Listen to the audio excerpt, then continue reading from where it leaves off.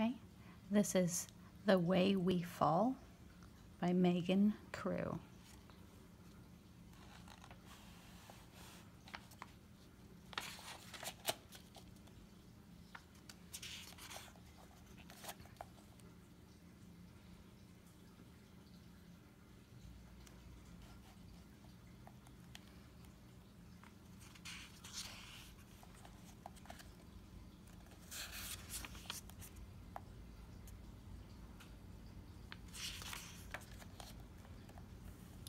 September 2nd. Leo, it's about 6 hours since you left the island. The way things have been, I know you wouldn't have expected me to come to see you off, but I keep thinking about how you waved and waved from the dock 5 years ago when I was leaving for Toronto. While the ferry was carrying you to the mainland, I was on West Beach with Mackenzie and Rachel.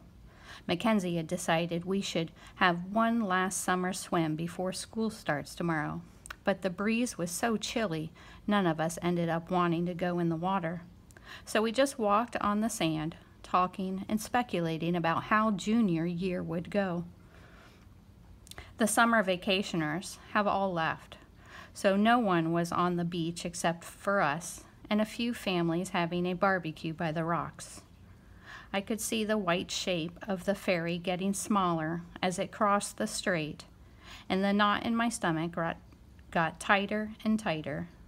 Mackenzie started gushing about her awesome summer in LA and the hot night spots she had gotten into, and Rachel and I mostly just nodded in the right places, like usual. Not that I mind.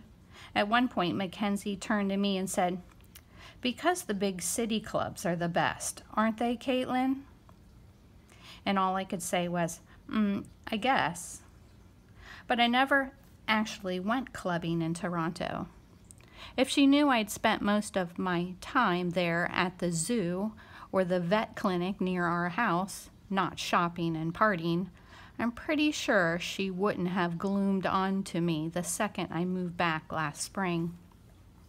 But I haven't gone out of my way to correct her. It's nice having people to hang out with like this, even if it's sort of under false pretenses. I was so focused on getting by on my own in the city, I didn't realize how much I missed being with friends. And it was only today I realized how much I've missed you. By the time the ferry was out of view, the spray from the waves was making us shiver. We went up to the grassy stretch by the road, and Mackenzie almost stepped on a dead bird. She yelped and hopped around, shaking her foot like germs might have leaped up onto it.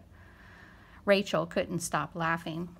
The bird was a black-backed gull, and it looked healthy, other than being dead, of course. Its feathers were shiny, and I couldn't see any injuries.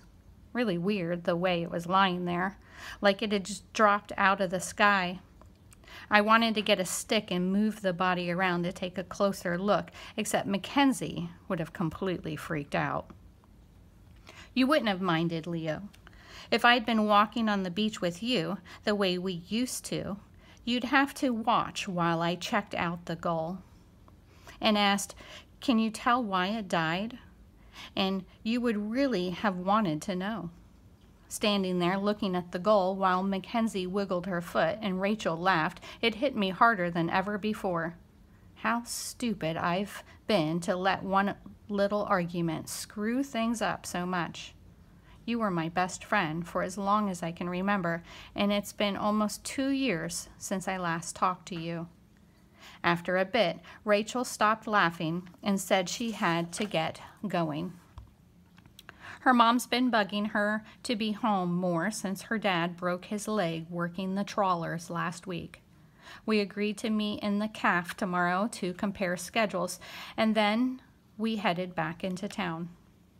I didn't go straight home. After Mackenzie and Rachel took off, I wandered past the fisheries and up the path that leads through the pine trees to the cliff where the cormorants nest. It's so peaceful up there, standing by the rocky ledge, looking at the ocean with the cool wind gusting over me and the gulls coasting overhead. I can imagine what it's like to fly. At least I usually can. Right then I felt as if I had a weight strapped around my waist, holding me down, made up of all the things I should have said to you before you left. The most important thing is the hardest to admit. You were right.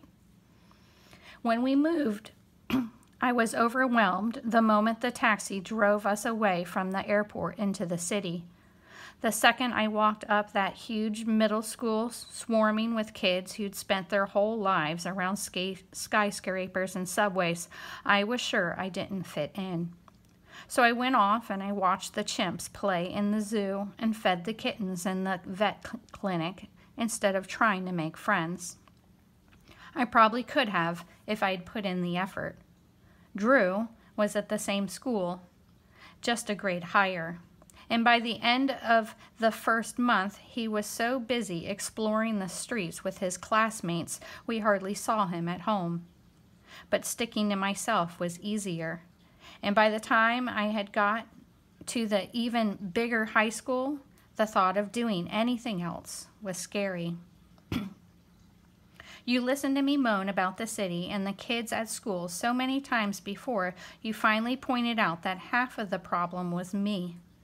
I shouldn't have gotten so angry. But at the time, I felt like you were turning on me. I couldn't see how right you were until we moved back here.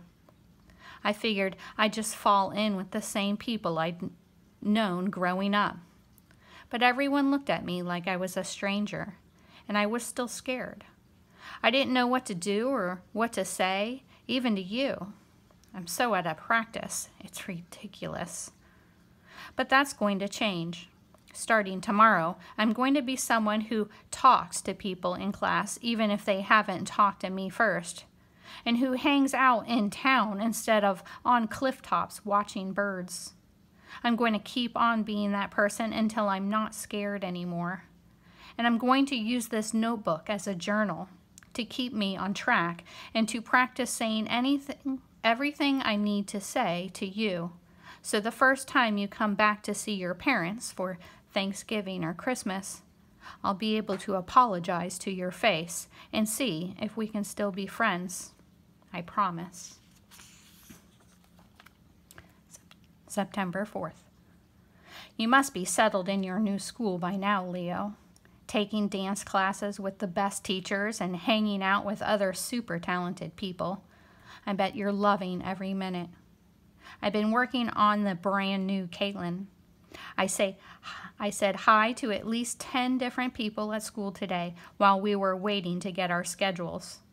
Everyone seems kind of standoffish, like they suspect the me they knew 5 years ago might have gotten replaced by a pod person while I was in Toronto. I haven't managed anything other than hi so far, but hey, it's a start. Then today after school, I put my ferrets, Mowat and Fossey, on their leashes and took them to Thompson's Park instead of the backyard. I'm not sure anyone on the island has ever seen a pet ferret before, and the thought of people staring at me always made me nervous. But after a few minutes, a couple of kids came over and started asking all these questions like, what do they eat? And do they know how to swim? And it was fun. Mowat and Fossey loved the attention, of course. Mom came up to my room after I got back.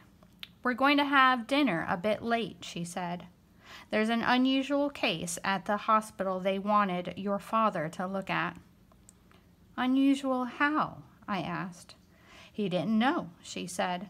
He called me before he left the research center, but he said he should be home by 7 at the latest. She hovered in the doorway while I pulled my textbooks out of my backpack. I was starting to wonder what was up when she finally asked, "How are you doing, Caitlin?" "I'm good," I said. "I know you've had a hard time moving to Toronto and then being uprooted all over again," she said. "If you ever need to talk, you know I'd be happy to listen, don't you? That's what I'm here for." Her eyes misted up, probably because she was thinking about Nana, about Nana having the stroke and passing on when Mom wasn't here. But what could she do if I told her about the fight with you, and how lonely I got in Toronto, and how out of place I feel here now? Not much. So I said, I know, Mom. Really, everything's okay. All right, she said. She looked like she wanted to say something more, but finally she just left. I hope Dad gets home soon. It's almost 7 and I'm starving. September 5th. What a weird day. Miss Harnett is already assigning group presentations in history, but at least she let us pick our partners. I'm working with Rachel since Mackenzie's not in our class, which I didn't mind because Mackenzie would probably spend the whole time talking about movie stars she's seen and painting her nails while I did the work. Rachel actually cares about our grades. We decided we might as well start working at Rachel's house since it's closer. I found Drew in the computer lab after school, showing some other seniors how he can hack into the teachers-only folders on the network, and asked him to tell Mom where I'd gone. Rachel said hi and started smiling all shy. Drew, of course, acted completely oblivious. If his personal life was mine to share, I'd tell Rachel there's no point in flirting with him, but it's not. I started wondering, though, if maybe I hadn't given Rachel a chance. I mean, I've been hanging out with her because she's always with Mackenzie.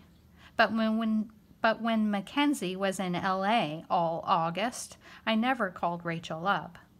Not that she called me either, but from what I've seen, I've got more in common with her than I do with Mackenzie. I should try to be more friendly. A new me definitely would. How's your dad doing? I asked as we were walking over to her place. Okay, I guess, she said. We'd better pick our topic for the project. Let's do something interesting, I said. We've covered Canadian maritime history in pretty much every grade, and the last thing I want to do is regurgitate the same old facts and watch the class fall asleep. We should do the Acadians, Rachel said, and I made a face. Everyone's going to pick them, I said. I heard people talking about it. Yeah, Rachel said, because there's more information on them than anything else. I want to get a good mark.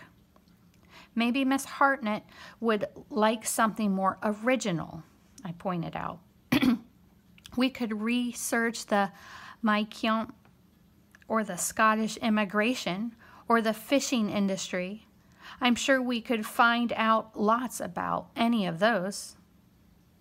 I wasn't trying to be argumentative. I wanted a good mark too. But Rachel gave me a frigid look and said, nobody cares about fish. If you don't want to do the project with me, you can ask for another partner. Where the hell did that come from? I've gone over the conversation in my head a dozen times, and I still don't think I said anything that should have made her upset. I wish people were as easy to understand as animals. You give a dog a treat and he's happy. You yank his tail and he's angry. Obvious, 'cause cause and effect. Maybe I'm the only one who has trouble. Maybe you would have seen right away where I went wrong, Leo. I still cringe remembering our big argument. How I said you couldn't know what it's like being an outsider. I mean, you were adopted and the only Asian kid on the island. And the stares and comments must have hurt even if you didn't let on. But you have to admit you're good with people, the way I'm good with animals.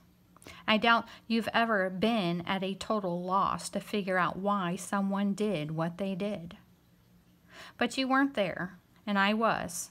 So I just said, okay, if you really want to, we'll do the Acadians. I spent the rest of the walk to Rachel's house wondering what to say next. Then, after we'd been in her room scanning the history websites for about a half an hour, her dad came clomping up on his crutches. He was coughing, too. and he sneezed a couple times as he got to the door. He must have caught a cold after his accident. He stood in the doorway just smiling and scratching his elbow. Then he hobbled inside and wrapped one arm around Rachel. "My little girl," he said, "I've missed you, and you brought a friend home." Rachel's cheeks went pink. She nudged him away. "Yeah, Dad, it's great to see you too," she said. He coughed again and turned his big smile on me. "It's Kayla, right?" he said. "Grace's kid." "Caitlin," I said. "Right," he said, leaning closer. His face was flush, and I couldn't help but wondering if he had been drinking. But he didn't smell like alcohol. I sure was glad when your family moved back," he went on. "That father of yours never should have dragged the bunch of you away. But what does he know? Always sad to see a mainlander snatch one of ours, especially a woman as pretty as your mom. You know, even though she's a darky, I might have chased her if I had half the chance. Why, Dad, come on," Rachel said, sounding flustered. I sat there, my mouth half open, feeling like I was choking. What was wrong with him? Was he even listening to himself? He scratched the back of his neck and then patted my shoulder. I flinched away. But he didn't seem to notice any more than he had noticed Rachel's protest. "There's been a lot of talk about what happened in the big city to bring you home again," he said, still grinning. "Your father strayed a little, maybe? Would be just like a mainlander. Or maybe you ran into some trouble." "My mom missed the island," I said, which was really simplified explanation, but at that point I didn't feel like giving him a longer one. I stood up, adding, "I should get going. We'll work on the project some more tomorrow, okay, Rachel?" I hardly waited for her to nod. "Hold on now," her father said, following me into the hallway. "Got to be more to the story. All the temptations in the city? I hope you and your brother kept clear of drugs and the gangs. Why don't you invite her over for dinner, Rachel?" he called back over his shoulder. "Your mother's dying to hear the details." "Stop it, Dad," Rachel said. She scooted past him and caught up with me at the bottom of the stairs. Her dad started coughing again, which was maybe the only reason he didn't keep talking. "He's just sick," she said, looking down at her hands. "I don't know what he was going on about." "Yeah," I said, "no big deal, but I really should go." What he said was a big deal, though. The whole way home, I couldn't get it out of my head. I know a lot of gossip travels around the island about everything. I know lots of people resent mainlanders who move here, like Dad. And I know there are people who look differently at Mom and Drew and me and everyone else who's not pale as them. But no one's ever talked like that to my face so blatantly and friendly. My skin is crawling just thinking about it. He must have been drunk, and he's sick too, and maybe going stir crazy cooped up in that house when he's used to being on the docks or the water all day. All I know for sure is next time we work on the project, Rachel's coming over to my house.